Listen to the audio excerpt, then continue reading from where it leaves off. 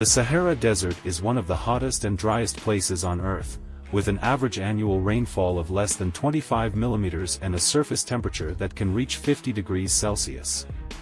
It covers about 9 million square kilometers, or 10% of the African continent, and is home to about 2.5 million people who face severe water scarcity and food insecurity. The desert is also expanding southward at a rate of 48 kilometers per year, threatening the livelihoods of millions more in the Sahel region. However, the Sahara Desert also has a huge potential for renewable energy production, especially solar and wind power. The desert receives more than 4,000 kilowatt-hours of solar radiation per square meter per year, which is about twice as much as in Europe or North America. The desert also has strong and consistent winds that can power turbines to generate electricity. Some researchers and innovators have proposed to use this abundant energy to create water from thin air in the desert, using solar-powered machines that can extract moisture from the atmosphere and condense it into liquid water. These machines could provide a sustainable and cost-effective solution for drought relief and desert greening, as well as for drinking water and irrigation. One example of such a machine is the water maker, developed by Dutch artist A.P. Verhegen and engineer Peter van Gelooven. The water maker consists of two separate devices, an energy unit, which draws and stores power from solar panels, and a water unit, which uses this energy to cool down a metal plate. Once the temperature of the metal plate is low enough, humidity in the air condenses against it, forming droplets that roll down into a collection tank.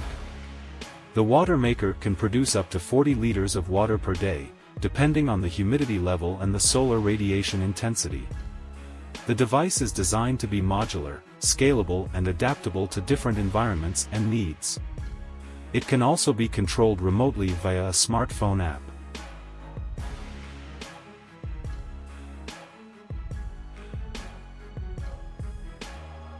Another example of a solar-powered water machine is the Source Hydropanel, developed by Zero Mass Water, a US-based company.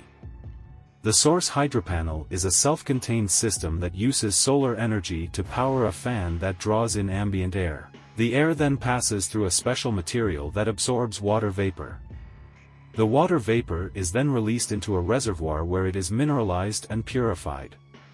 The Source Hydropanel can produce up to 10 liters of water per day, depending on the humidity level and the solar radiation intensity.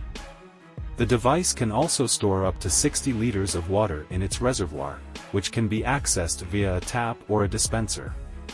The device is designed to be easy to install, operate and maintain, and can work independently or in networks of multiple units. Both the water maker and the Source Hydropanel are examples of how solar-powered machines are making free water in the Sahara Desert, using only renewable energy and atmospheric moisture.